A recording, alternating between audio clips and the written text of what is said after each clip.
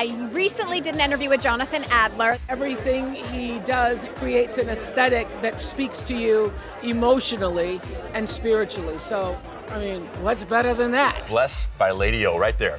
Oprah revealing her passion for pieces created by famed designer Jonathan Adler. I love his stuff too. So do I. And you may not realize this, but a lot of his stuff is all over your favorite TV shows as well. Keltie dropped by his amazing New York apartment to get his secret to becoming Hollywood's go-to design guy. I try to make stuff that is really memorable. My motto is, if your heirs won't fight over it, we won't make it. Sage advice. Jonathan has made many A-listers Adler heirlooms, including Halle Berry, Jessica Chastain, Maria Shriver, and Lena Dunham, whose girls' dressing room was accented with his designs. Not only are celebrities purchasing your pieces, you are iconic in the Hollywood set design world. I don't know about you, but we're obsessed with Big Little Lies. I'm open to all possibilities.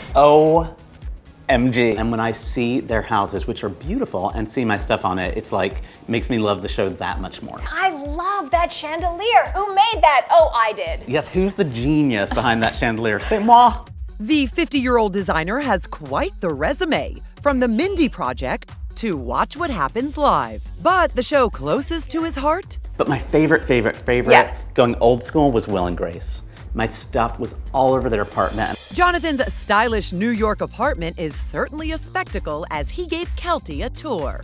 One of my favorite things in our apartment is this Michael Jackson sculpture that we actually found in a flea market for 10 bucks. Here we have our library, and what you see here though, this picture of a pipe, is actually a hidden door that leads to our bedroom.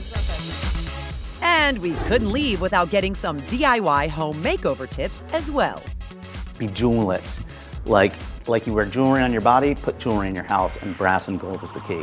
Dimmers on every source of light. Okay. So important. And a Jonathan Adler piece on the coffee table to show you people that visit that you're more eccentric than they think you might be.